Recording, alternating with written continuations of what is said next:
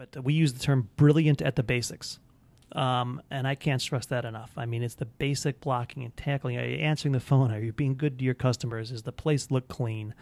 Are you hiring the right people? Are they saying the right thing to customers? So the simple basic blocking and tackling that a lot of people don't have the patience or the energy or the focus to really focus on those small things. You take care of those small things and you treat your customers right and you treat your people right.